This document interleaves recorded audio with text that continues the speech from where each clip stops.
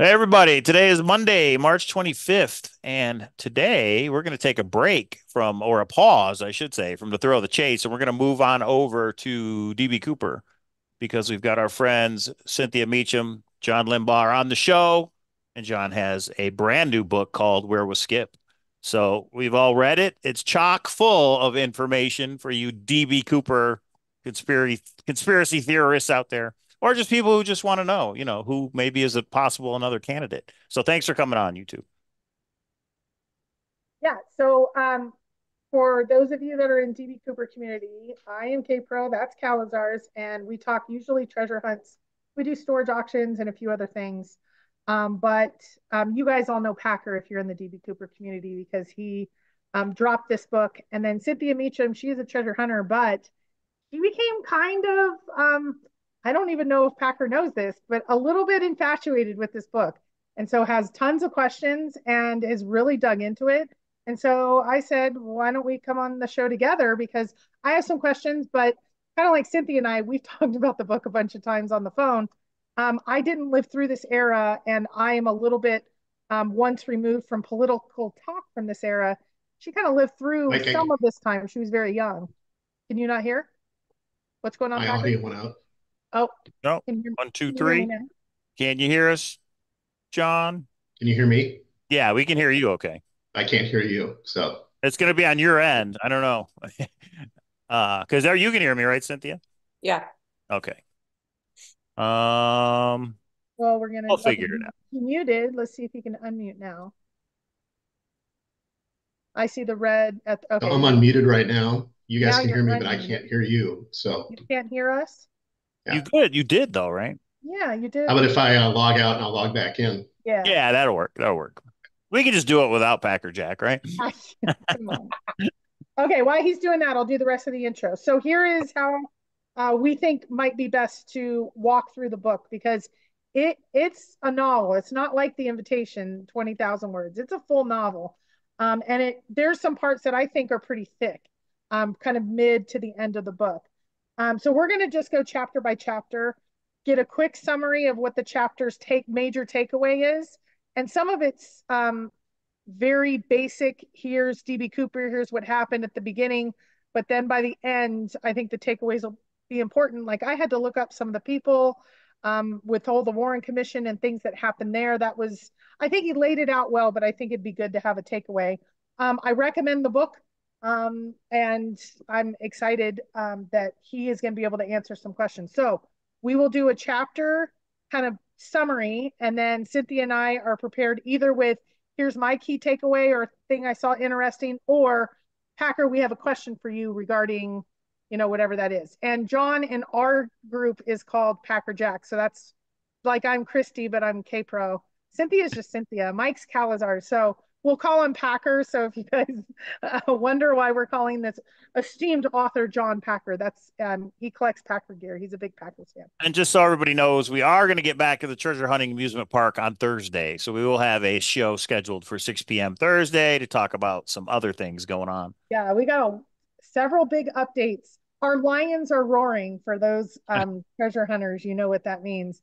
And when the lions roar, we got to talk about it. So we're going to do a special show Thursday because on Monday the invitation launches, and that's what we're going to do, an invitation show on Monday. So I think that is all the introductions. Let's see if Good. Jon, can you hear us? Can you hear I us can hear now? you. We're Okay. good. Good Yeah. deal. I Okay. like that statue back there. That's pretty awesome. Where'd you get that That from? is actually pilfered from Ryan Burns. That is an actual little DB Cooper with the Looney Tunes money bag tied to him. Oh, So that's cool. yeah, it's kind Nice. of like a good luck charm. And for those of you in the Forrest Fenn community, Ryan Burns is the equivalent of Ryan Bavetta, the like one of all knowing can go and Right. grab some rare piece of FOIA or 302 data in a second, and you go, how do you do that? Good guy, really like straight shooter. Here's the facts, and he's kind of getting funny too. You guys are doing brackets and or he's doing brackets and stuff. I saw on his YouTube show, so I really like him. Okay, yeah, Roaring Lions, USA China. So we have a lot to talk about on Thursday. So we're double show this week, and then next week the invitation launches, and then you'll see on Thursday why we have so much more to talk about. We might go to two shows We don't know. But Yeah, tonight, from now this is on. what Yeah. we're talking about. So let's dive right in. Your introduction is really an introduction about kind of your philosophy. And I think this one is really important because I'll let you say it, but the takeaway is so many people in the DB Cooper community, it's like our Forrest Fenn community, they have their solve and they'll only focus Mhm. on their solve and that's it. And I think you do a really good job in kind of letting us know this is someone to consider and here's some things to consider, but you're not trying to throw this down anybody's throat, right? Yeah, I mean, it's fun when you're talking about a solve to a treasure hunt. Well, not fun when you hear the 100th one like Mike has had to, but um, when you're talking about potentially as no one of legal authority bringing out someone's name publicly, accusing them of a federal crime of air piracy and potentially bringing a bomb onto an airplane. Think about if you were on a commercial jet and after you got off, you found out somebody was on there claiming to have had a bomb while you're on the flight. So I've always, in the DB Cooper community, I've always just considered people persons of interest. I don't think anybody who's non-law enforcement has a right to call someone a suspect. Now, I'm kind of in a very small percentage, although I think it's growing because Christy, you being involved in that community, know that there have been some family members of other quote unquote suspects that have been very upset that members of their family have been brought forth by people and put out in newspaper articles and in the media stating that a person believes that their loved one was DB Cooper, who has no history of criminal activity.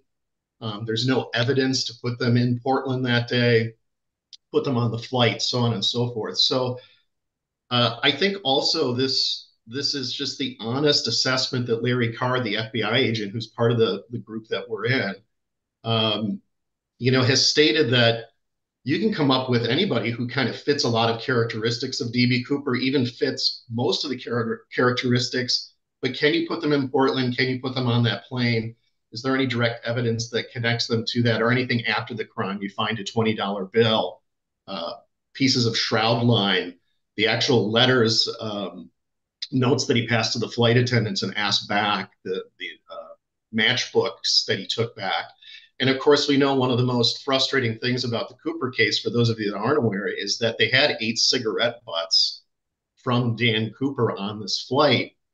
Back in the early 1970s, they only tested for fingerprints and any kind of evidence on the outside of the cigarette, and there wasn't DNA evidence back then. Now, there are cases from the 1960s and the 1970s that get solved with cigarette butts, but unfortunately, these cigarette butts were sent to the FBI office in Las Vegas. And I don't know what happens in Las Vegas, but that FBI in Las Vegas, the office there actually destroyed those cigarette butts. There's literally, Ryan found the actual 302 FBI document that says that the cigarette butts were destroyed. So talk about a sad horn on that, that this case probably would have been solved by now, or at least we'd have a full DNA profile of Cooper to match up with all the DNA that people are now submitting throughout the country of a potential family member, like other crimes I'm sure you guys have heard of it, had been aware of that had been solved Hmm. that way. Most notably, the one that Patton Oswalt's late wife was involved in, where they were able to use DNA and match it up that way. So, yeah, that's kind of my take on it, Christy. Thanks for the introduction and sorry about the audio problems in the beginning. I'm really just throwing Lauren Hall out there as someone who I'm even surprised checks as many boxes as he does. And it's been a real whirlwind since this book came out just about a month ago to find out that a lot of people that have been doing this for 20 or 30 years in the Cooper community think of him as a serious, in their words, suspect for DB Cooper and for Ryan Burns, who's a Cambridge educated attorney who's put together this matrix of analyzing suspects. Lauren Hall has gone to the top of the list, which is just stunning to me when you think about all the suspects that have come up over the years in the Cooper investigation. So that's great. And then in October and November of last year, I got taken for a ride. I never thought I'd go in, and that's the whole other half of this book, which is the question about the Kennedy assassination and where the title of the book comes from. Where was Skip? Basically comes from a man named James Pappas, the quote unquote family member that I worked with. And that's what we call it in the Cooper community if you're working with someone who was associated or a family member of a person of interest. is now an 80-year-old man, but he was 19 years old at the time of the Kennedy assassination. His older brother, the middle of the three older brothers that were grown when Skip Hall met his second wife, their mom, Ann Pappas, in 1960. And she was 37, he was 30, so the boys were already grown. James Pappas was a sophomore at UCLA in an anthropology lecture. Someone came in, handed the professor a note. The professor announced to the class that President Kennedy had been shot and killed in Dallas. And the first thing that James Pappas thought was, oh, hell, where's Skip? So think about that. If that's a person that is your mom's new husband, and his first thought was that, both of these men, or all three of the Pappas, what I call boys now in their 80s and older, have been highly successful, very credible. James was the dean of the business school at the University of South Florida. And I got to meet them basically through an article that was done in 2021 by the former chairman of the Tampa Bay Times, Paul Tash, who wrote an article in 2021 about the need for all of the records from the Kennedy assassination to be released, and that these two men, now pushing 80, approached him and said, after the assassination, Loren Hall came home and handed John Pappas a Carcano rifle. And for those of you who don't know, a Carcano is an Italian carbine. It's the same model from the same armory of the weapon that's associated with Lee Harvey Oswald in the Kennedy assassination. So John held on to that rifle for 57 years. Back in the Clinton administration, President Clinton had passed that all Kennedy assassination records would be released by a certain date. That didn't happen. And you go all the way to the Trump administration, where everybody thought they would be fully released under Donald Trump. That still didn't happen. And now we're in the Biden administration, and there's still estimated to be about 15,000 records that should be made public by now associated with the Kennedy assassination that haven't been made public. That's what prompted the Pappas brothers to go to Paul Tash. That's what prompted me to get in touch with Paul Tash, not knowing if he'd return my call or my email. He did. He's an incredibly generous person with his time, based on his credibility as a journalist leading the Tampa Bay Times, and now the Poynter Institute in St. Augustine, which is for ethics and journalism. He's on the board there and obviously retired. But he said, I don't know if the older brother, James, will want to talk to you, but I think John might. And he goes, I'll pass his information. And that afternoon, our new executive assistant at my office came in with a sheepish look on her face around 3 p.m. and said, there's a guy on the phone for you who wants to talk to you about the Kennedy assassination. And they had no idea I was working on this book. So John actually contacted me, and I called him back. We chatted for about an hour, and that started a relationship. We built a bond of trust and then a friendship that's gone on now since November of last year. That I was able to tell his story and his brother's story in this book as well, too. John Pappas is convinced that Loren Skip Hall was involved in the conspiracy surrounding the Kennedy assassination. My second goal with this book, besides the DBCooper question on could he have been DBCooper, should he be considered a person of interest, so where was Skip on November 24th, 1971, is where was Skip on November 22nd, 1963, because I then researched his alibi for that day, and I researched any information I could find that would have people putting him in Dallas, Texas.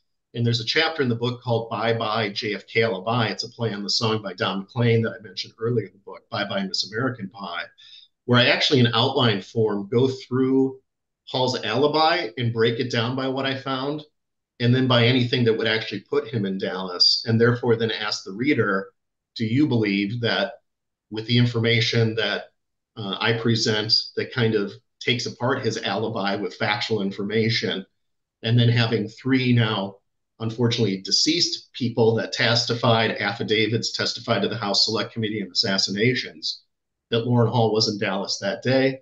And now with John Pappas saying, I know where I was that day, I know where my brother was that day, and I know where my mom was that day. And Skip was not in California. So you put all of that together. And I thought that that was really important.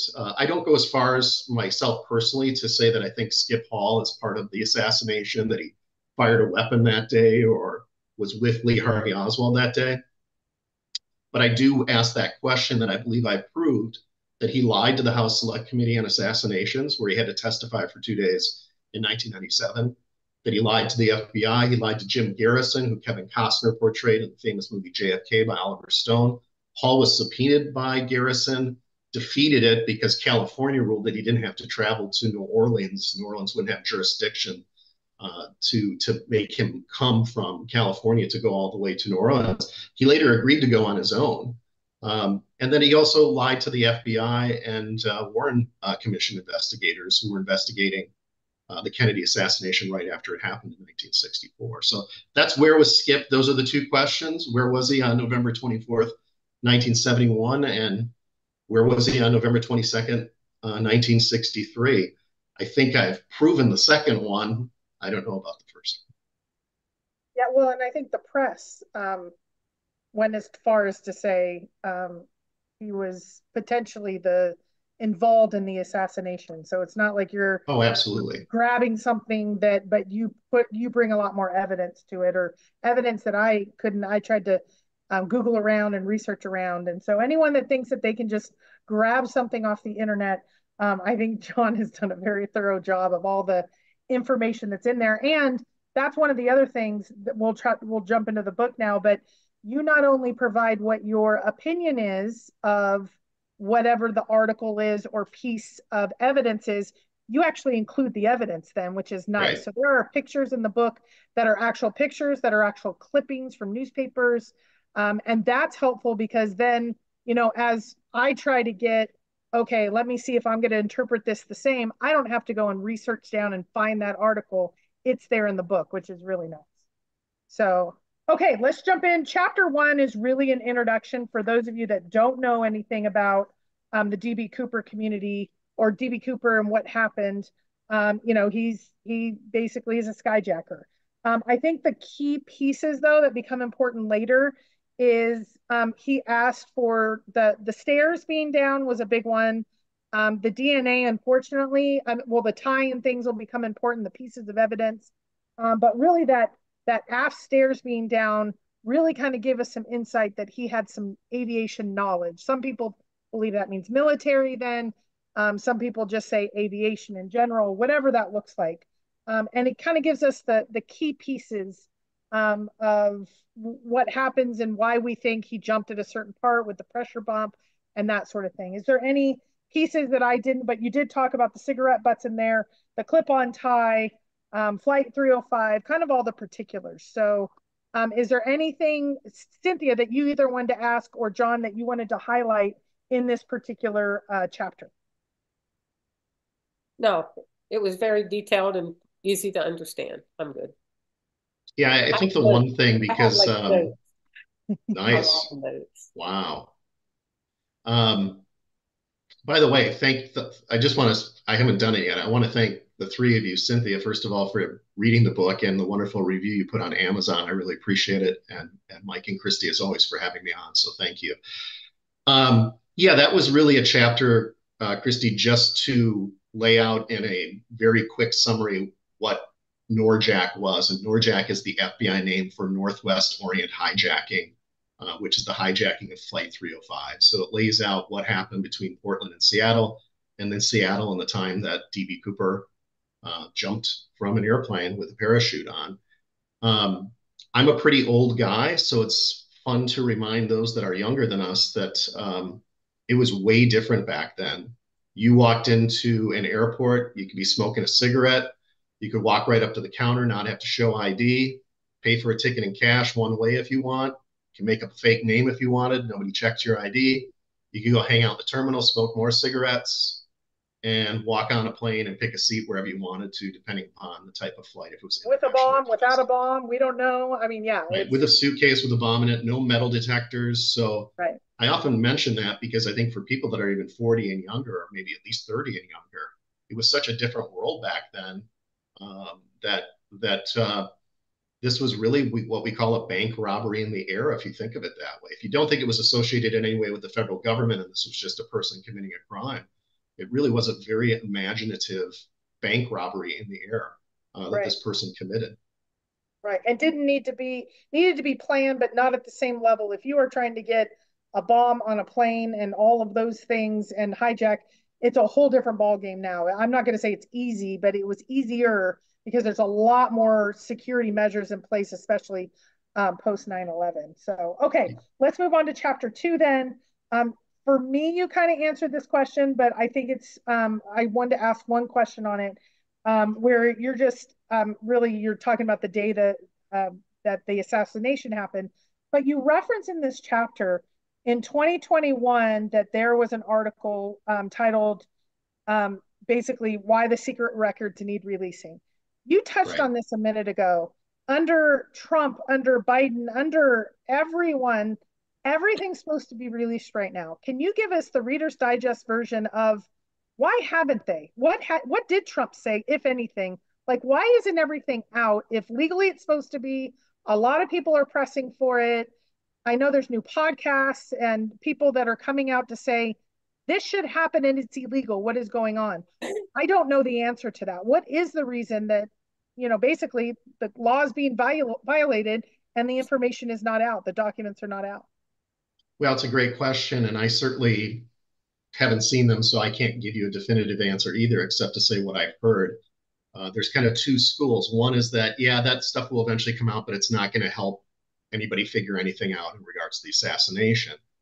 You have to remember that this was not only a tragedy that day in Dealey Plaza in Texas, but it was a stain on the Secret Service and it was a stain on the CIA, and it was a black eye for the United States of America. And so anything that could be associated with embarrassing the CIA, embarrassing the Secret Service, and the few people that are hanging on. There's a woman named Ruth Payne who uh, helped Lee Harvey Oswald get his job at the Texas School Book Depository, spoke Russian. Many people believe she was a CIA agent. Marina Oswald was living with her at the time because Lee and Marina had been separated at that time. And people believe that Ruth was one of the handlers that may not have known that what was going to happen in Dealey Plaza that day, but had been co-opted to be taking care of the lifestyle side of Lee and Marina's life. And she's still alive. She's hanging in there in her 90s. In fact, there's a documentary you can buy on Amazon about Ruth Payne and find out about the story and see where their Carcano rifle was supposedly kept in her garage. There was a treasure trove of Minox cameras and all kinds of potential spyware in the Payne's garage there. And that house is actually now purchased and part of a historical site. It's a historical site that you can go visit, like a museum, Ruth Payne's house. So she's still alive.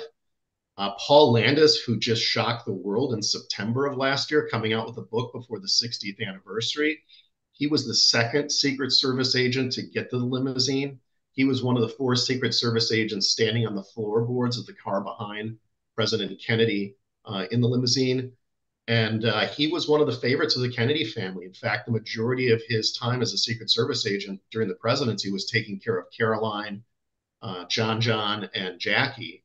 And he came out with a book in September at the age of 88 and said, oh, by the way, I've never told this story, but I actually found a bullet that was on the car between the leather of the back seat where Mrs. Kennedy and the slumped over President Kennedy were, and it was wedged between the back of the leather and the trunk, and that he picked that bullet up and took it into Parkland Hospital and actually put it on the gurney by the president's foot.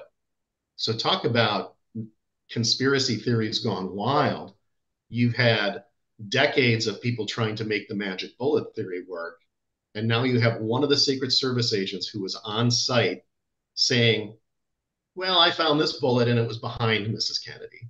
So if you don't believe that there could have been a bullet behind the president and Mrs. Kennedy, you have to assume that that bullet that went all the way through the president and John Connally then somehow made it all the way back behind them, which is crazy, right? Which you can't even believe the um, magic. I mean, I remember the magic bullet theory of, okay, and then it had to go this way, and then now it has to go all the way around. Yeah, that it's already not believable, and now let's add a layer of not believable on not believable type of thing. Yeah. so I wasn't really even thinking about the Kennedy stuff a lot. I mean, I had really looked into it in my youth and kind of grew up with it. But once I met John Pappas and heard that story, I started searching news articles. So think about where I'm at trying to potentially write this about this guy being DB Cooper. And now I'm talking to a family member who's telling me he thinks that this guy definitely was involved in the Kennedy assassination. And then I'm reading Paul Landis's story about this new bullet, and I'm going, this is just crazy. And so it's been an interesting ride that 60 years after the President Kennedy's assassination, there's still new evidence coming out. There's still documents that should be released that aren't released. And yet, in our textbooks in school, your kids, my kids are now in college, learned that there was a lone gunman and that there was one guy who killed him. Mm-hmm. Yet, in the survey that Gallup does every year of 1,400 American adults, this last one in November, only 29% of the country think that Lee Harvey Oswald acted alone. And think about that. That means basically 7 out of 10 don't believe it was Lee Harvey Oswald acting alone. So that's really interesting when you think about the dynamics of what is still taught to our children in school about the assassination, and that there's that dichotomy of what adults believe, yet nobody finds it important enough to add that to the historical record at this point in The book that textbooks. you gave me is kind of pre-reading. I don't know where it is, but the JFK book, it was so helpful because it made me realize I now can follow your book pretty much. Yes, that's the book. I didn't realize how much evidence there was. I know there was a lot of theories. He didn't act alone. Pretty much after reading that book and looking at the evidence, there's no way he could have acted by himself, in my opinion, after seeing the actual evidence. And I think that's where this story gets sensationalized, and we lose a lot of we have a lot more hearsay and opinions than looking at the evidence. If you just look at the evidence, there's a lot of things clear, but people disappeared.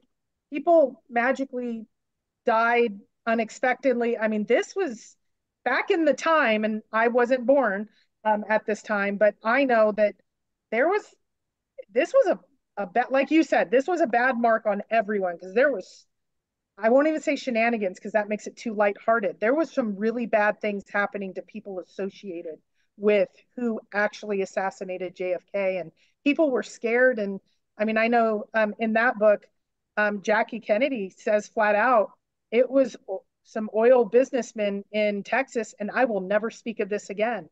And that's all she's ever said, which is, I mean, it's amazing how serious it really is on what has come out, what cover-ups there've been, who's lying to the government, who's, that sort of thing. So Yeah, I always caveat because I don't really like to go down the JFK rabbit holes of what actually happened that day and who was involved, because I don't. My personal belief is the waters have been so muddied now for 6 decades, and even the evidence and how things were collected and all the things that took place, and nothing's going to change the fact that the president was killed that day.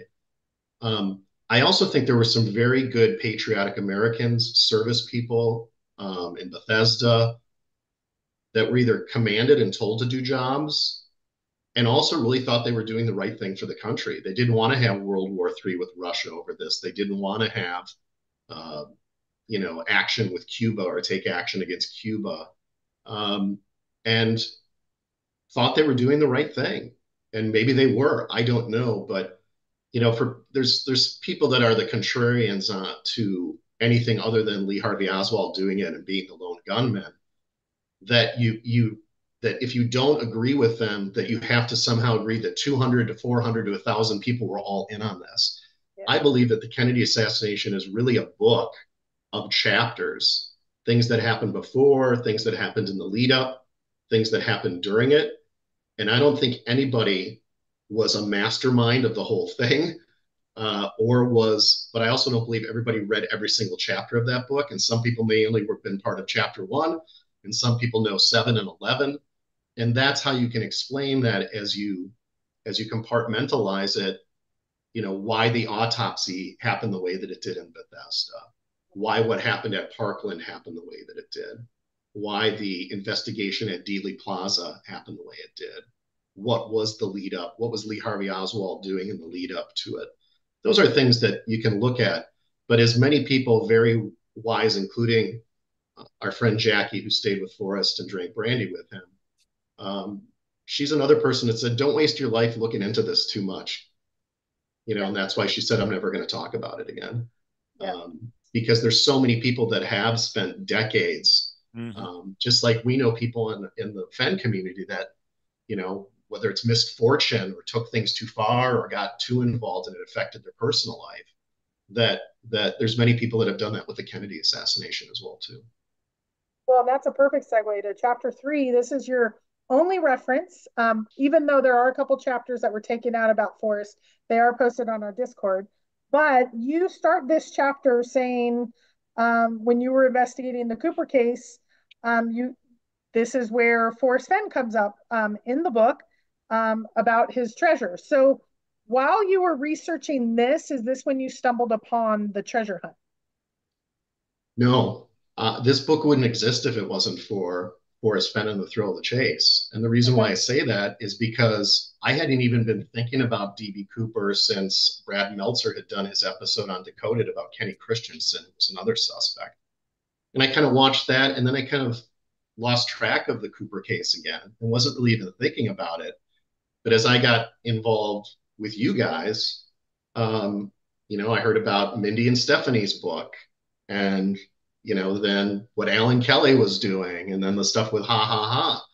And then I re-engaged with people like Nikki Broughton and the people in the DB Cooper community, and it ramped right back up for me because I had Okay. looked into it for so many years before then. But I don't know if I would have ramped back up into DB Cooper. I think I can honestly say I don't think I would have ramped back up to the extent that this would have happened without, people talking about Forrest Fenn being involved in the DB Cooper case. And so I know that sounds crazy to people in the Cooper community, and it sounds perfectly logical to you guys because we walked down that path together. But that's really the truth of, people asked, was Forrest involved in it? Was Forrest DB Cooper? Did Forrest write Ha Ha Ha? Was Skippy involved? All those questions came up, and that got me looking back into the Cooper case, going to CooperCon like you've gone to. Have you gone twice now, Christy? Right. So, right. And I'm So, I going mean, this year where Jon is going to be one of the speakers. yeah, thanks. Yeah. Yeah, and then meeting people like Ryan, who's become a really close friend of mine and a trusted confidant. Uh, Eric, all the people in that community. Yeah. And I really enjoy them. I enjoy the Cooper community. It's a great group of people. And I would urge anybody who isn't part of the DB Cooper mystery group on Facebook to join. It's a very welcoming community, and a ton of really smart researchers are part of that. And part of the Citizens Sleuth group is part of that. That's the group that's looking into the particles on DB Cooper's tie and things like Tom that. Kay and that group. So yes, make no mistake about it. This book would not have come to fruition had I not stumbled onto you guys in April of 2020. So it's all your fault. Blaming you. Okay, so chapter 3 really introduces us to who is Loran Eugene Hall Sr. And I have a couple questions, but did you have anything on this chapter, Cynthia? I know we're still kind of in the introduction portion of the book. No, I think Jon really answered everything that I had questions about by the end of the book, except for one that I will save until the end of the show. Okay, well, the cool part is the thing I really liked about this chapter is it goes into and summarizes in bullet points. Here is kind of, I call it the 30,000-foot view. Here is why this suspect or this person of interest has so many points that are relevant to this case. And then I absolutely love the picture that you included. Many people wonder why he was Dan Cooper. He's not actually DB Cooper on his, he never dubbed himself DB Cooper. The media did that and it just took off. But there's actually a picture of his elementary school, which was called Cooper Elementary, which I just thought was perfect, especially since you have the actual pictures. And again, you have lots of pieces of evidence that you include here. So those were my big, takeaways, if you will, because we're still in kind of the introduction portion. Anything else on chapter 3 there, Jon? No, just to remember that this was a white boy born in Newton, Kansas, 25 miles north of Wichita, who tried to sneak into the military and the Army when he was 15 and got declined because he was underage, tried it again when he was 16, got declined again, and finally got in when he was 17. Lasted less than a year, had an epileptic seizure, and he was separated from the Army for medical reasons. And in that document at the bottom, which I didn't include the full document, but it says, ineligible to serve again.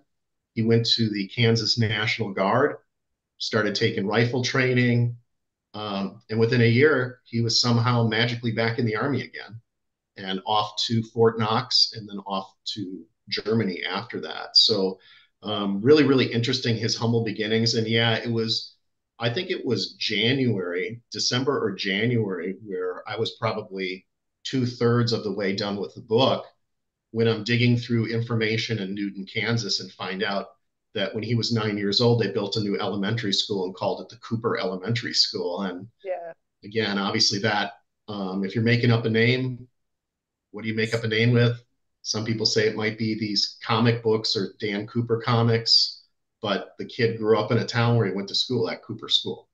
Yeah, I lived an hour away from Newton, so it's interesting the ties there. Okay, so we go into chapter 4 and kind of the whole Cuban Missile Crisis, or the all the issues of his work there. The one thing that you put in here that I thought I noted I had a question on is I'm on page 30. He was shown a photo of Jack Ruby, at the prison guard, and it's confirmed. So I didn't follow this exactly. So this takeaway is that, so is it Loran Hall that was in the prison and that Ruby had visited him, correct? Yeah, so we kind of jumped forward to the fact that Hall goes to Oberammergau, Germany from Fort Knox in 1949. He is in Oberammergau in Garmisch because that is where the U.S. European counterintelligence school is. So Hall is taking classes in military policing. He becomes a military police officer. He's taking courses in provost marshal investigation, and he's obviously taking demolitions, explosives, and espionage as well too. Mm-hmm. He even talks about later when he testifies to Congress that they were in rendition sessions where they would have slides flash of leaders and talk about potential need for assassinations in the future as well too. So it's really interesting. He then gets plainclothes assignments throughout Germany on the border. This is post World War II. He's assigned to make sure that contraband isn't going illegally in and out of Germany. So he's doing that as plainclothes on the borders and getting that experience as well too. He meets his first wife there, and he was married 3 times. He meets his first wife, who was from England. She was a professional ice skater, and was touring around with the Ice Capades, and they met in Germany. She returns with him in 1952 to the United States. They eventually have a total of 4 children, 2 sons and then fraternal twins. They moved to Omaha, Nebraska, where he works on the other side of the river to the east for the Iowa National Guard.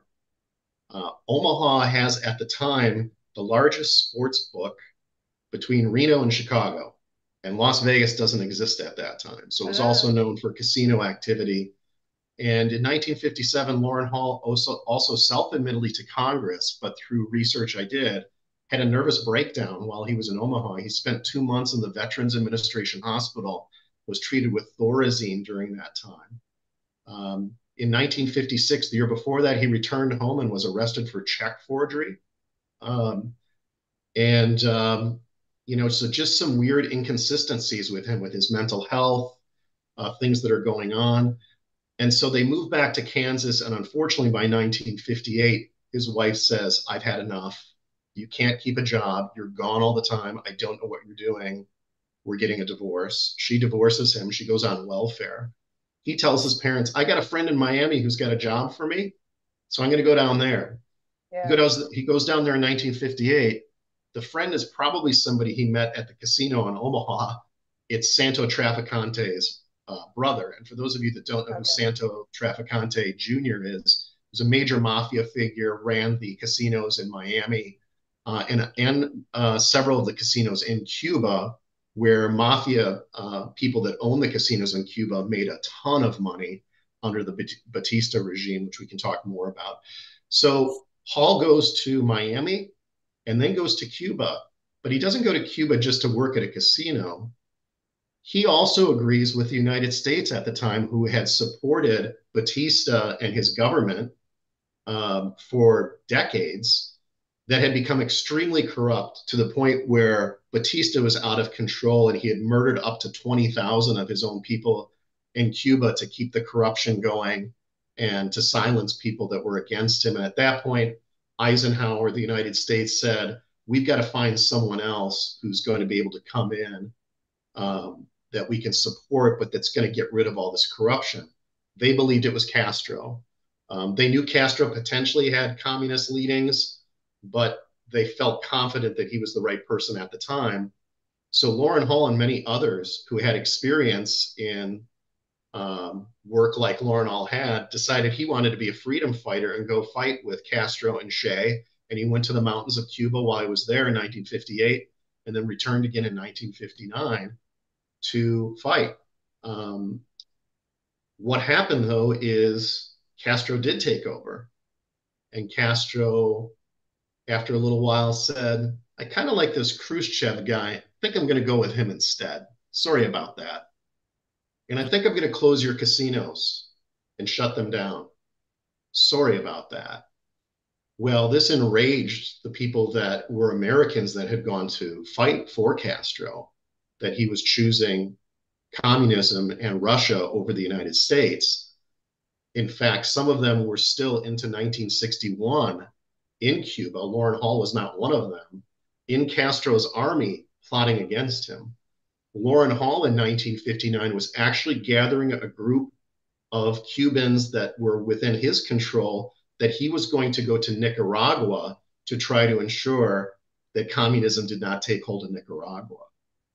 He got arrested, whether it was Castro thinking it was the FBI, which is what's factually out there, but it still is potentially within question. He gets put in prison. But who does he get put in prison with?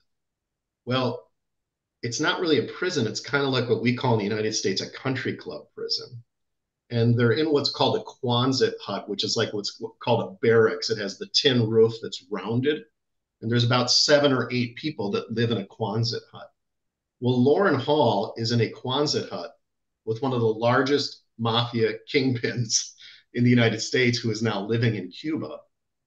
The people that are closestly associated to Santos Traficante are in this Quonset hut.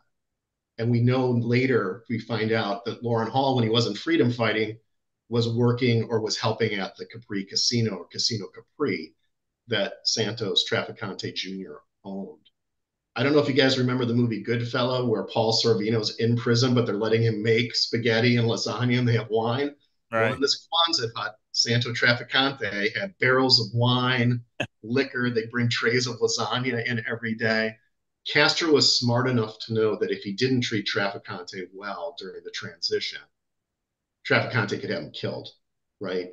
So he was already playing a dangerous enough game by... Yeah, go ahead, Christy, sorry. Well, I was going to say, Ruby was actually meeting with Traficante, not with... But they happened to coincidentally all be in the same Kwanzaa hut. Right. So in this prison, right? So yeah. In this prison where this is taking place,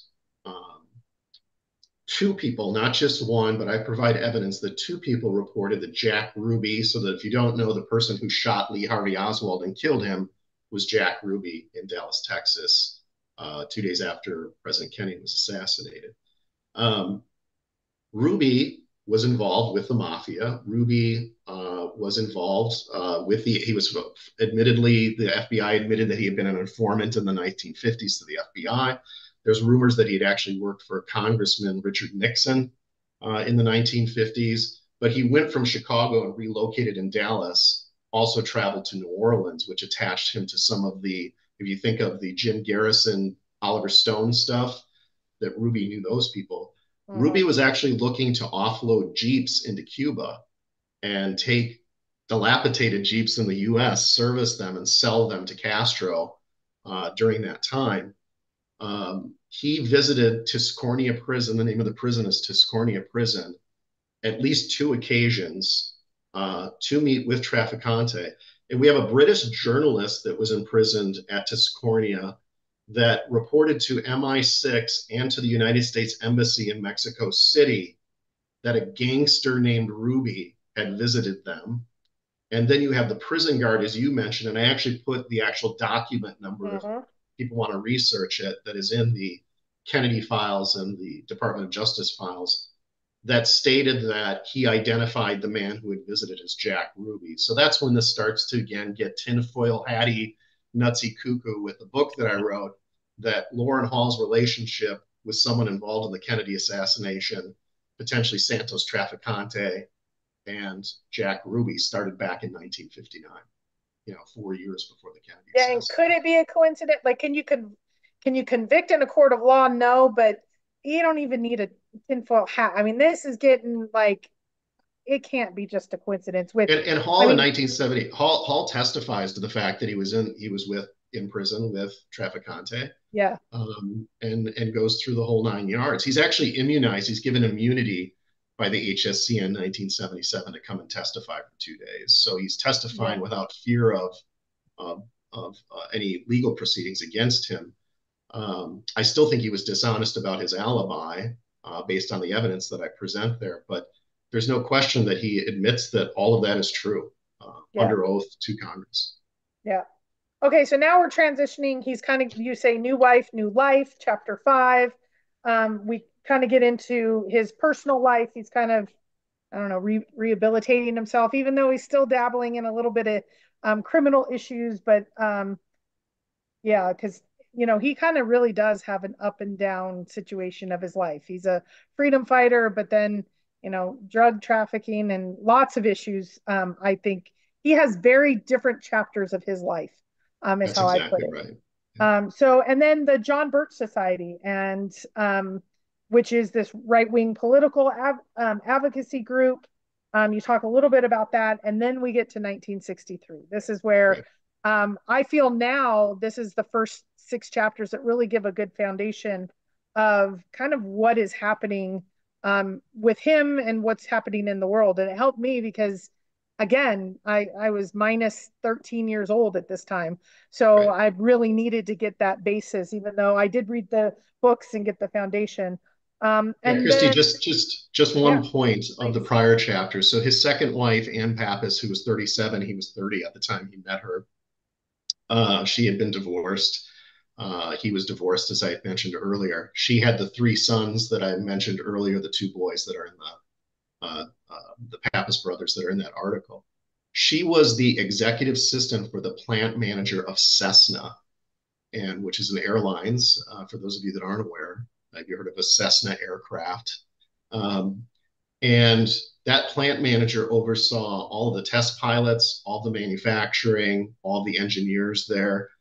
She herself went through their program in 1958 and became a pilot, and actually raced in a women's sky derby for Cessna. There's a picture of her in a Cessna uniform in 1959. I believe that Skip Hall met her because to be part of this group that he's going to join called Interpen, that we don't have to get into if we don't have time tonight into the details of that. But he actually gets his student pilot license to become a pilot. I believe that's how they met.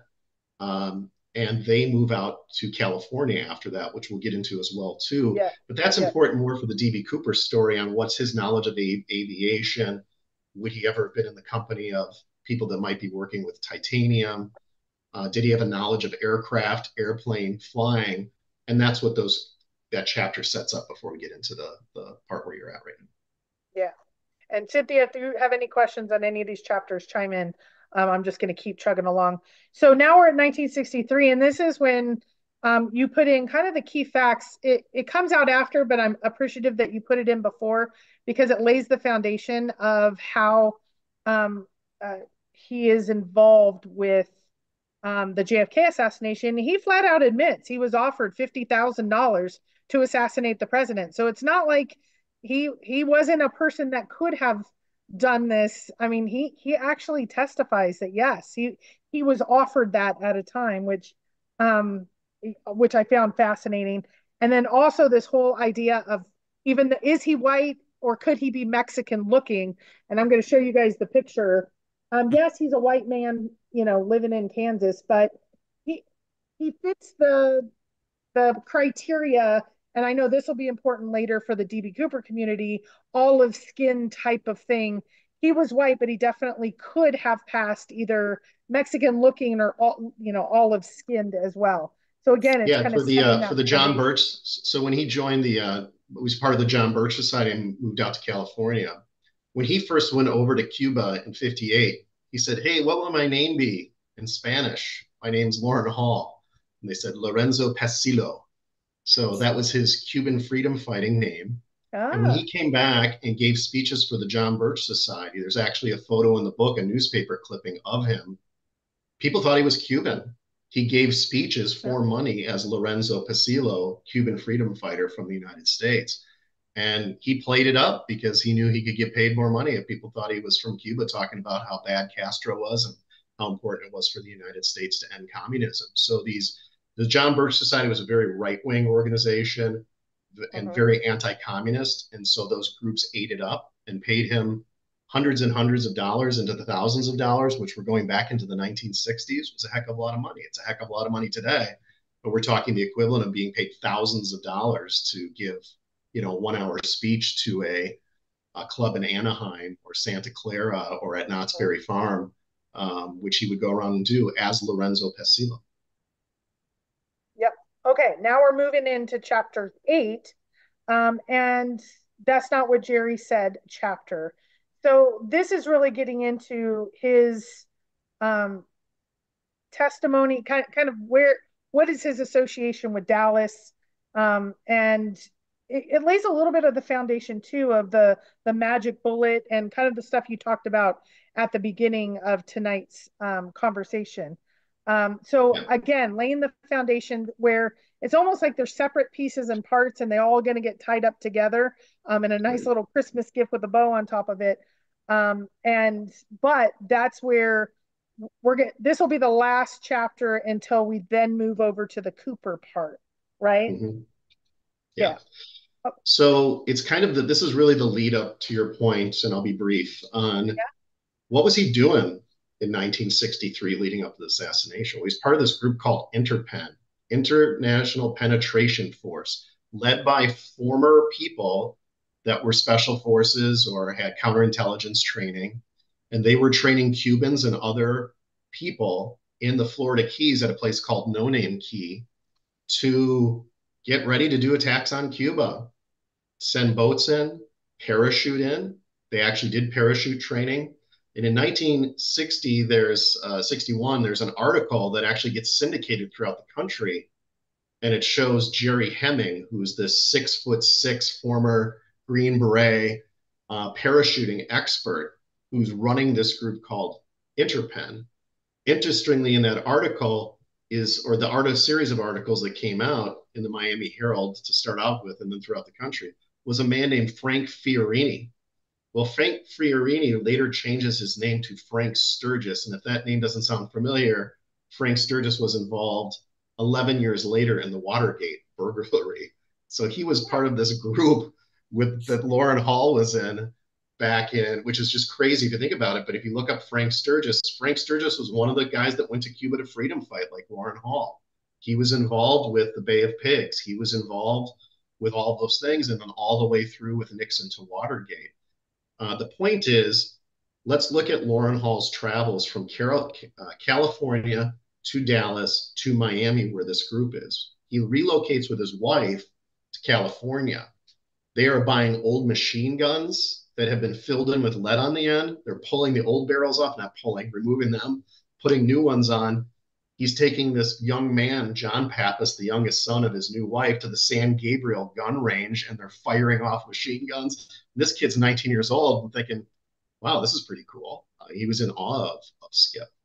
So, and then they're loading up ammunition. They're getting hospital supplies, and they're driving them through Dallas, getting money from right-wing oil people and people that want to support the cause to get rid of Castro, and then either getting money for boats and things, and then taking these arms to Miami down to the Keys to then have as part of the raids that they're doing or supply insurgents that are going into Cuba to do this.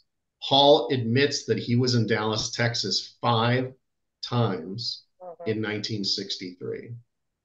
President Kennedy was killed in Dallas in November of 1963.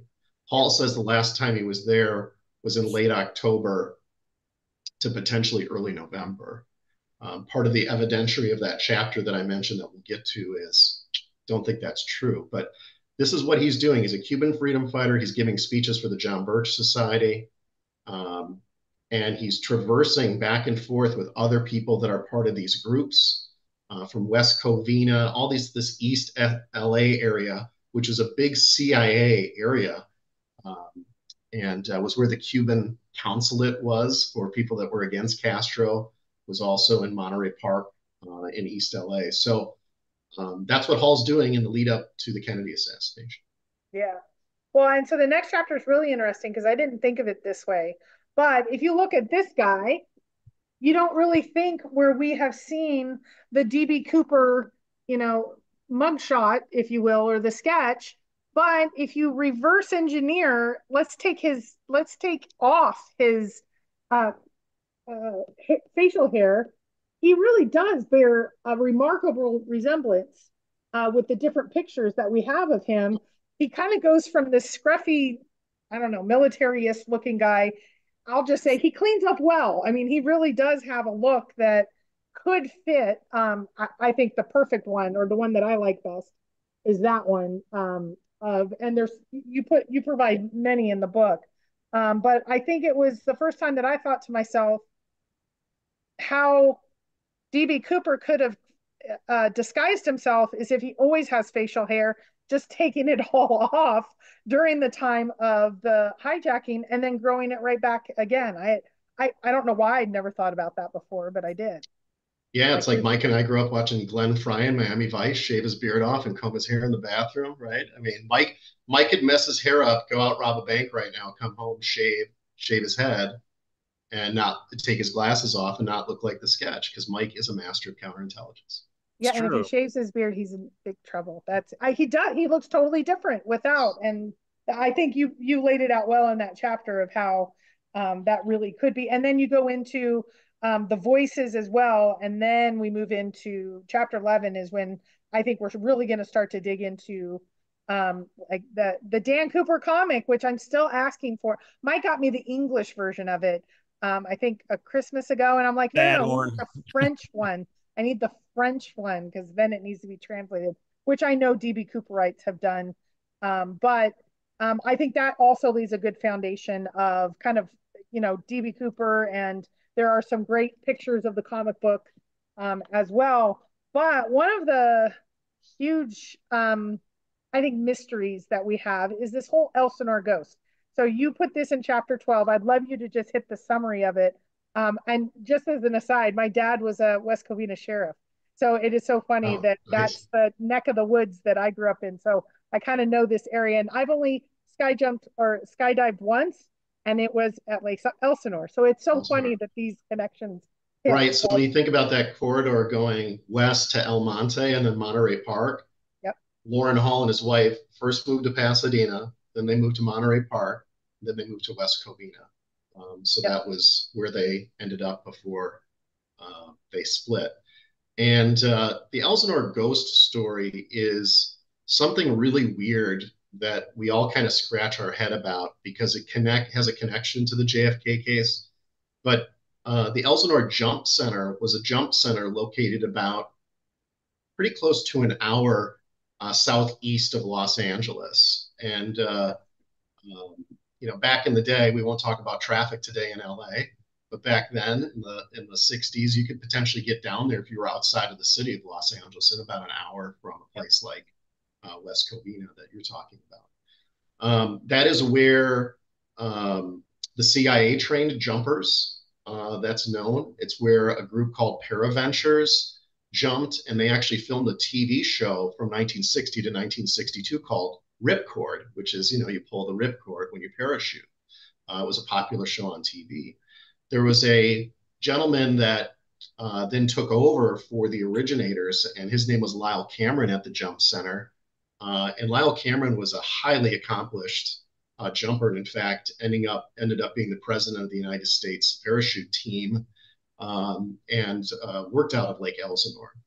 A week after the Cooper hijacking, unsolicited, Lyle Cameron calls the FBI to give a report that sometime in either late July or August of 1971, someone fitting the description that has now been released about DB Cooper came into the Elsinore Jump Center wearing the same type of military jump boots that someone would wear, had Raleigh cigarette coupons. And this person, fitting the description of DB Cooper, Dan Cooper, was asking questions about how you would parachute out of a commercial airline, and specific questions about the plane configuration, how it would be done. And Cameron thought this could be the guy. So he calls the FBI and gives this report. Lyle Cameron, if you go to the Black Vault, blackvault.com, Lyle Cameron, had been an informant at certain times for the FBI, was a skilled pilot. And this is like one of those tinfoil hat things that freaks everybody out in the JFK community and the DB Cooper community. Is the day before Lee Harvey Oswald was killed by Jack Ruby, there are phone records between Lyle Cameron's phone and Jack Ruby's phone in Texas. So Jack Ruby was trying to figure out everything on a way that he can somehow get out of killing Ruby, which if you study the case, Ruby was everywhere, and he was calling the police department and saying, you got to protect this guy. And he still ends up killing Oswald. But why he would be calling Lyle Cameron, is beyond. And then Lyle Cameron's filing this, that there's an FBI agent filing a 302 report that Lyle Cameron is one of the weirdest things. I do prove throughout my research that this Jerry Hemming, this parachuting expert that Paul was associated with in Interpen, not only jumped at Elsinore because he went to El Monte High School and grew up in the area out there, that he jumped at the Elsinore Jump Center and had access to the jumpers' cards there. And John Pappas shocked me because I had asked him earlier in a conversation if he had ever talked to Skip about parachuting, because John's a pilot, incredibly accomplished pilot, owned his own DC-3, flew it to Normandy. He's got over 15,000 flight hours. This is the 80-year-old man who was 19 years old. So he's a serious dude, fun dude, but he's a serious guy who's not making up a story about a Carcano rifle because he needs the money or he wants to become famous about it. He would have probably done it years ago if that was the case. But he said, oh, yeah, I remember jumping at Elsinore. I remember landing hard on my heel and my knee swelled up like a grapefruit. And we had a good enough relationship. I'm like, and you couldn't have told me that, so I had to add that into the book right before in January. He gave me that information. But you now had someone who lived with Warren Hall and the guy who he was in No Name Key with, and all of 1963 had met at Tiscornia Prison. Hall came and actually visited them at Tiscornia Prison in 1959. So Hall had met Jerry Hemming in 1959. Yeah. These guys were all associated with the Elsinore Jump Center, and somebody fitting the description of DB Cooper through that 302 report by Lyle Cameron, probably sometime in August, came in asking questions about how you jump out of a commercial airline. There's people that don't believe that story, don't believe Cameron. They say Cameron later recanted or said, well, I'd written about it in a magazine. We don't know if somebody called Cameron and said, hey, shut the F up. Right. You stop talking about this DB Cooper stuff. We have no idea. So there's some people who really believe the Elsinore ghost story, and there's some people who say, nah, maybe not. Well, and wasn't it not only, and correct me if I'm wrong, because I've only read a little bit into this after the Pat and Darren on the Vortex talked about it, and I talked a little bit with Nikki about it, is not only did this Elsinore ghost go in and tell me about hijacking, but he wanted specifically to know about the Northwest and what are drop areas in the Northwest.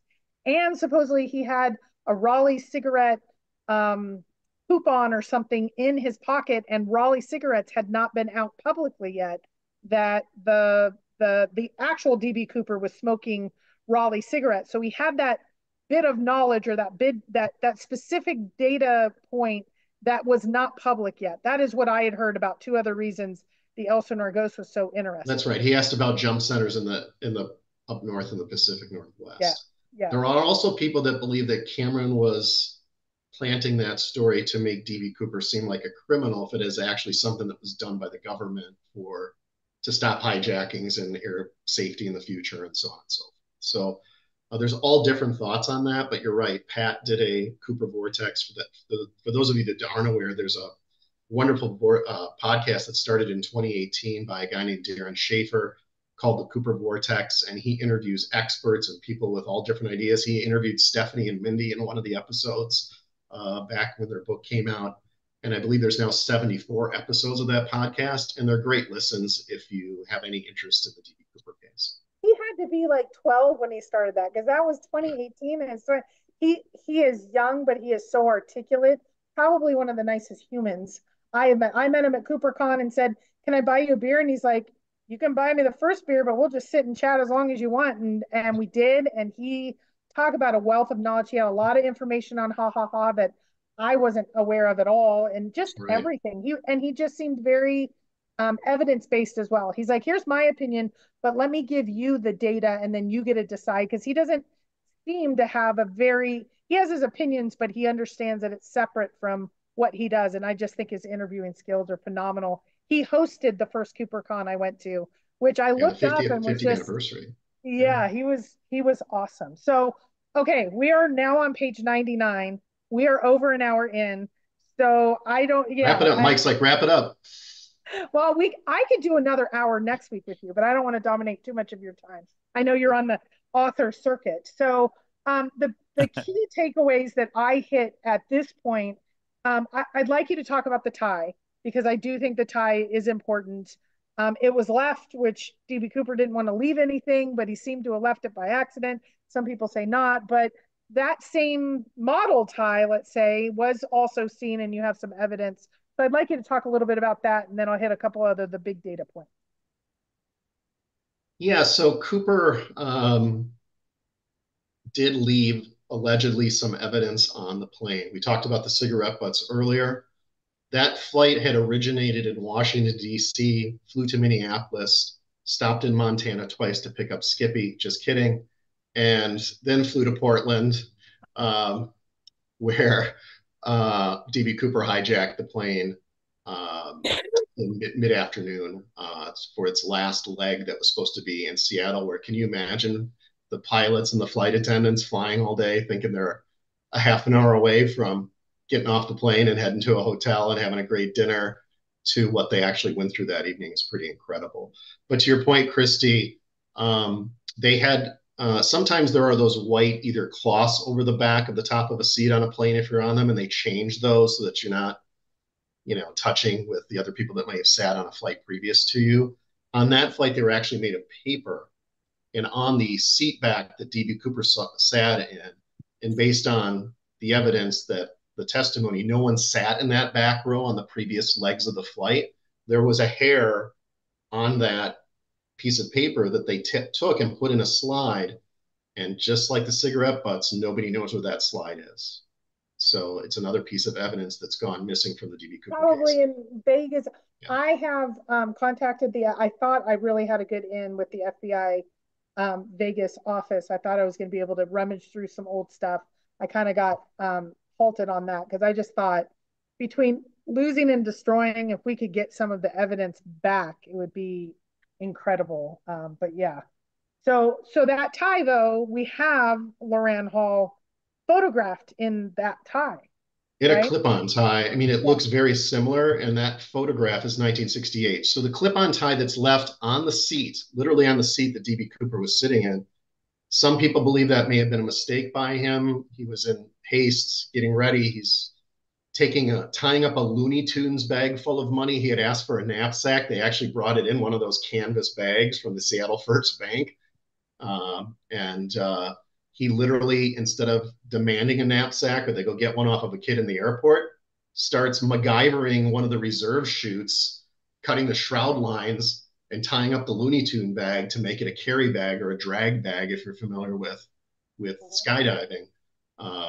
And does that, but had taken his tie off. It's a clip-on tie. Mike, I don't know what most guys do when they get home after work, take their tie off, boom, throw it down on the seat, or certainly don't hang it up in the closet right away. But that tie was left on the seat. It was one of the pieces of evidence collected. There's some partial palm prints and some potential partial prints. Most experts still believe that he obfuscated his fingerprints, whether he put crazy glue on them or some type of glue to keep the away. But it was called a snapper tie. It's a thin tie, so it was made by J.C. Penney, Trowncraft, and distributed between 1964 and 65.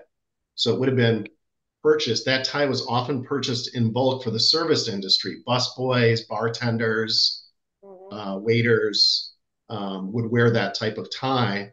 And this information all came from the investigation to J.C. Penney.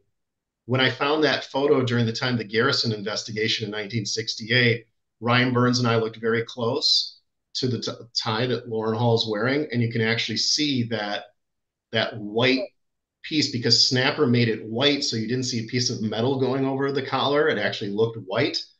That Lauren Hall is actually wearing a thin clip-on tie in 1968 in that photo. So whether or not that's the DB Cooper tie, it would be crazy if you have him testifying to Jim Garrison and he's wearing the same tie, you know, testifying about the Kennedy assassination that he is on Flight 305. But I'm not aware of any other suspects that I know of or people where we can say we have a definitive photo of them actually wearing a clip-on tie that matches the DB Cooper tie that was worn at the time that a tie like that would have been purchased and still be being worn by someone. It's important to know that Lauren Hall at that time was living in a place called Kernville, California on Lake Isabella, just east of Bakersfield. And he and his wife had owned a motel and a home. Talk about people we know who owned a motel by a river. They had a motel on the Kern River, and it was named Rainbow, right? It was named the Rainbow Motel. That's correct. There was a terrible flood in early December 1966, one of the worst floods in California history. Over 100 mobile homes were washed away from Kernville, and their hotel that was on the banks of the river was destroyed along with their home.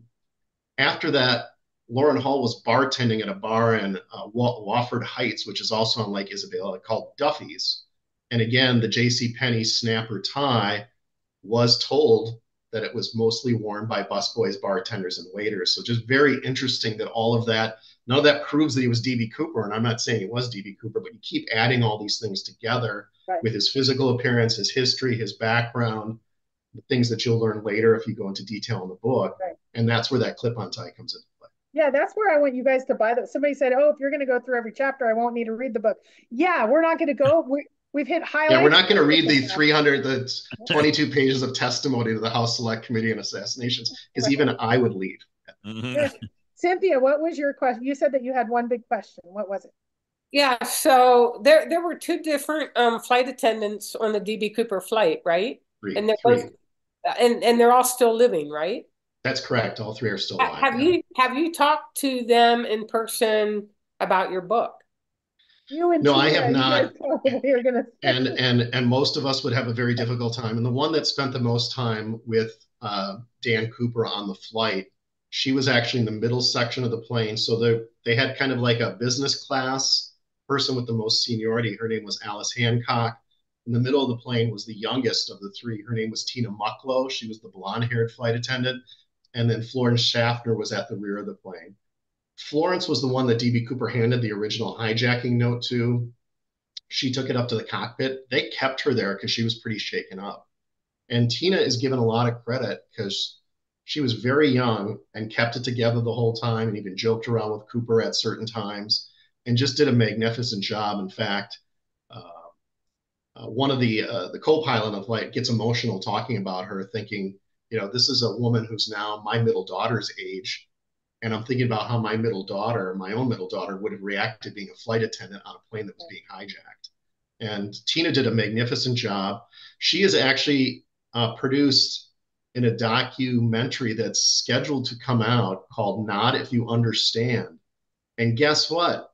Everybody in the DB Cooper community has no idea when it's going to come out, Cynthia. Have you ever heard of a documentary where you don't know when it's actually going to come out? But that's the reason why she's basically now not talking to anybody, because she's involved in this documentary. I do know that there are people in the Cooper community that have been in touch with Florence and Alice Hancock, and I believe that there is a female in our community that is in contact with one of them pretty significantly to the point where they're talking about it. But the people, Cynthia, on that plane, the three flight attendants and the flight engineer, the co-pilot, and the pilot, really kind of got disgusted and fed up with all the attention they were getting after this thing. And really, many of them did not like the public scrutiny.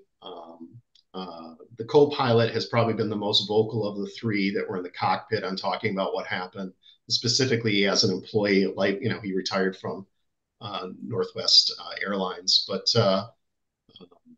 I have not talked to any of them.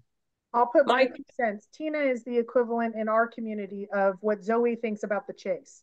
A key person, but her opinions would be, and in an upcoming documentary, but not probably with the same message of, there is some discussion in the DB Cooper community. Is DB Cooper this hero, or is he really just a criminal? I think Tina was scarred more than most. And so, again, I think it's the exact equivalent. Zoe is to Tina what Tina is to Zoe between the two communities. My other question to Jon is, do you know if the three flight attendants or the pilot, co-pilot have read your new book? I do not. I think that there's people in the community that could probably find that out, but it's only been, I think, 3.5 weeks or 4 weeks since it's come out. And it's just kind of now picking up more steam than it has. So it's kind of interesting time in the cycle. I have been told that there are people now that are hearing from people that have been in the Cooper community for a long time and are taking it seriously, that it's getting more traction. And Darren has invited me on. I think right now we're scheduled to do the Cooper Vortex recording on next Friday or this Friday. I haven't talked to him since Friday, but once that comes out, Darren has, I think, between 20 or 30,000 subscribers. And I do know a lot of people that are involved from the Cooper community will listen to that. And I think that will be kind of the next wave of people potentially taking Warren Hall seriously. I don't know if Larry Carr's read it either. I think he would probably want a synopsis on Hall and take a look at him. Interestingly, in my opinion, and Larry Carr was the FBI agent who handled the case from 2007 to 2010. He's now retired and he's part of the Cooper community. He'll be at CooperCon again this year. But I believe Warren Hall fits the profile that Larry has given. He gave it with Darren, if you want to listen to Larry's episode on the Cooper Vortex, except for the fact that Larry still maintains he believes Cooper died that night. So, but other than that, the description of who Larry thinks as a veteran of the FBI for decades on what his profile was, Warren Hall is literally an exact match for that.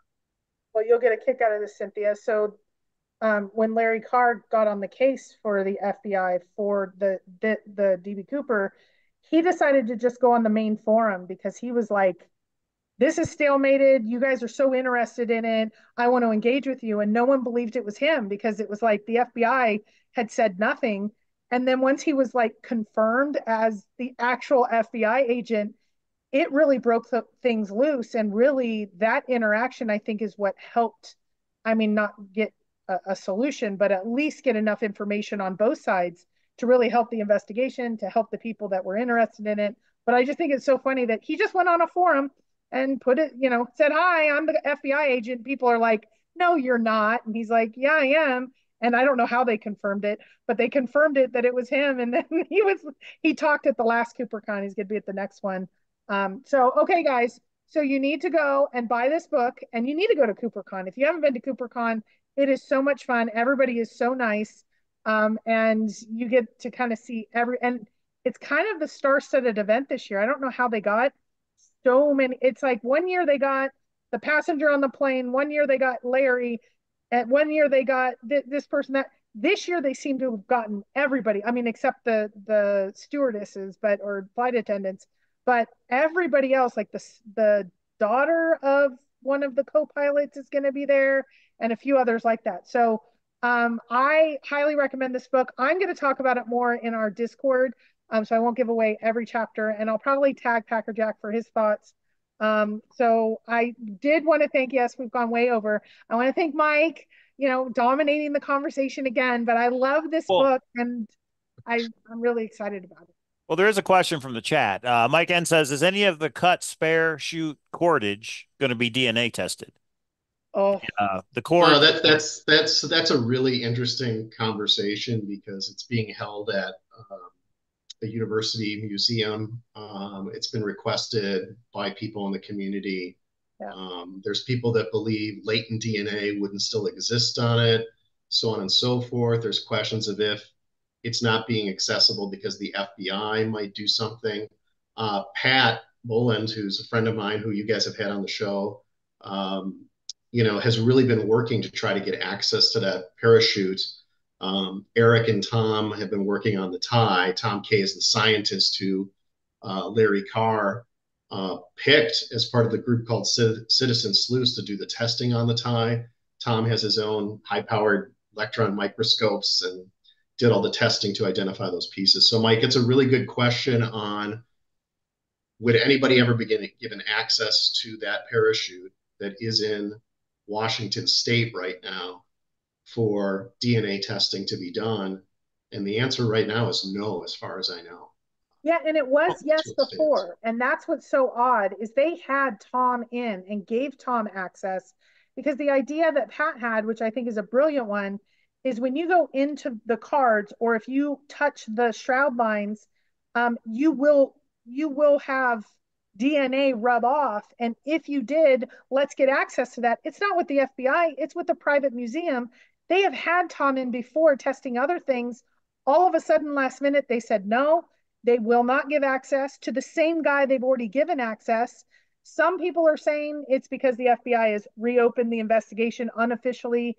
One of the other suspects' sons, I guess, were asked for a DNA sample. So it sounds like kind of on the down low, the FBI is reinvestigating because that's where I will give Eric Eulis tons of credit. Man, he keeps this case in the middle of the news wire all the time. Things are coming out, and I think that's really put pressure. I think either in a good or bad way on the FBI to either act or do something. It sounds like they're doing something on the down low, but Eric's really kind of pushed the envelope. He tried to sue for the tie. He lost, but he won in court of public opinion with the press and things.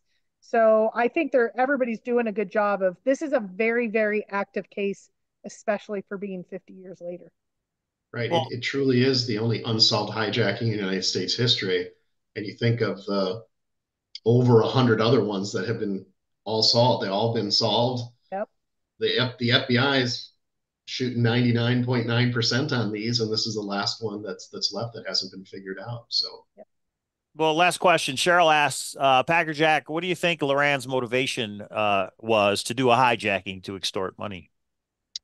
Yeah, that's a great question, Cheryl. And I do a chapter where I give at least kind of 15 suppositions on why it really is a fielder's choice with this guy. But personal reasons, he did have inconsistencies in his life. He had committed crime. I mentioned the check forgery in 56. He marries this beautiful second wife in 1960. And in 1961, he's arrested for shoplifting in Wichita.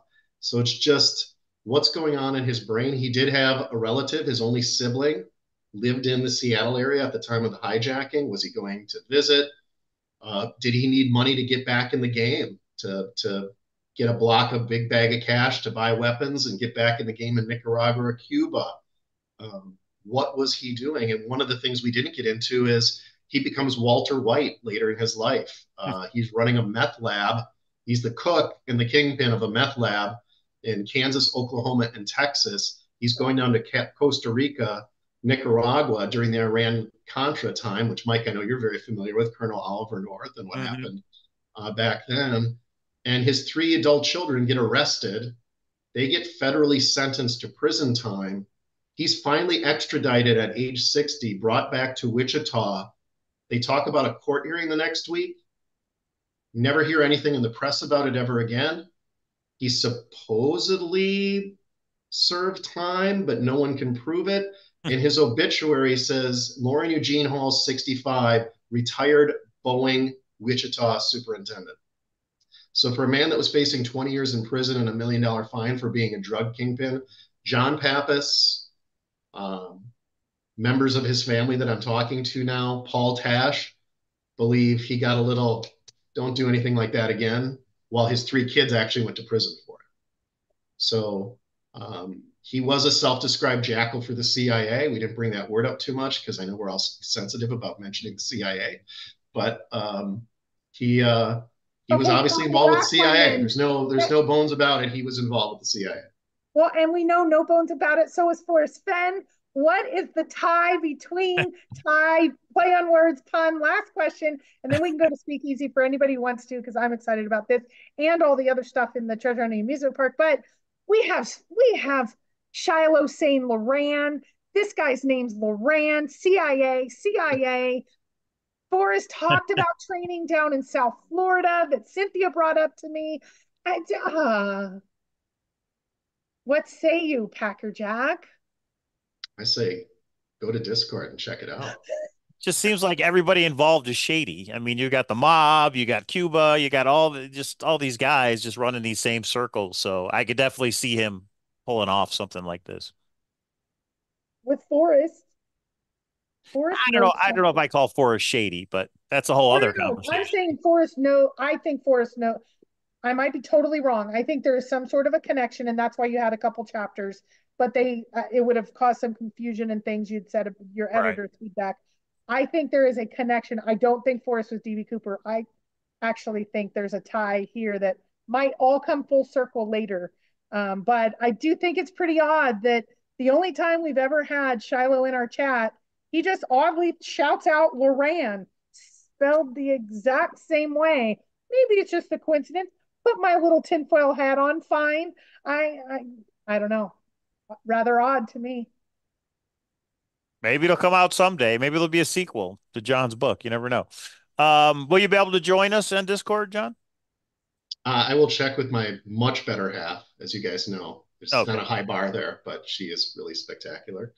And I'll let you guys know what's going on. My next book is called Where Was Mike? Sorry, Mike. Christy and I have been working on it with Cynthia. We just wanted to surprise you tonight, let you know it comes out in 3 months. I'll be happy to find out where I'm at too, half the time. All right, everybody. We do have a Discord channel. The link is down below in the description, and we get in there and talk about all things Forrest Fenn and treasure hunts. And now I think DB Cooper. So the list just grows on. So thanks for coming on, John. We appreciate it. It's a Thank cool you guys. book. Like I Everybody said, check it I out. just thanks to Forrest Fenn too and the community. This wouldn't have happened without it. So when we try to, well, we spend a lot of time often talking about the negative stuff associated with it, but there's always a lot of positive stuff associated with Forrest. And I like to think about the positives when I think about Forrest Fenn. Yeah, for sure. The book is available on Amazon. That link is down below in the description as well. So if you're interested in DB Cooper, go pick it up. Gives a different perspective. So thanks, everybody. We Thanks, are going to guys. go live Thursday, 6 p.m. Pacific, and we got a Yes. bunch of stuff to talk about Thursday. We have So a thanks, lot to everybody. talk about. We have a There it lot. is. Uh-oh. I Forest know. CIA references. There it is. Uh-oh. We Moscow, have 1976. Okay, so on Thursday, we have an update on JCB's hunt. We have the lion, Justin, speaking out, or at least speaking to us, which we will speak out about. We have the invitation. This will be our last show before our launch.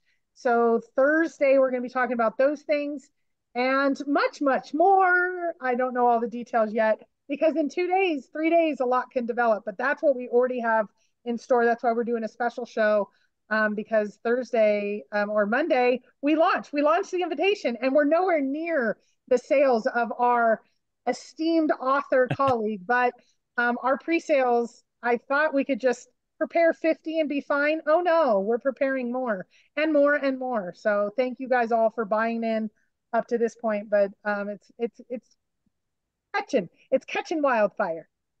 So we'll be in Discord. Thanks, I already bought everybody. mine. Thank I you. bought mine already. Can't wait to get it. Excited. Yeah. I heard about this Raider Rick guy. I'm kind of curious to see. Raider Raider Ryan. Rick. Raider Ryan. It might be based loosely on somebody. You might get a kick out of it when you read it, John. You too, Cynthia.